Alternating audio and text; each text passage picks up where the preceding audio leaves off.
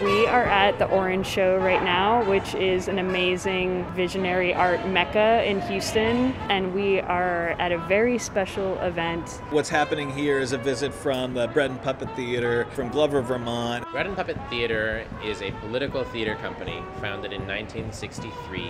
One of the first things that caught my attention about Bread and Puppet was the way that they could use simple materials, just cardboard and latex house paint and sticks cut from the Vermont woods to make puppet shows, to make theater. And our students get to actually work with them, be in the show, and have this kind of hands-on lived experience. They have a day before their performance where they let in volunteers to perform in the show for the next day. We see theater as this incredibly open form where all the other arts can come together and support each other in creating spectacle, creating performance that addresses the urgent questions of the moment.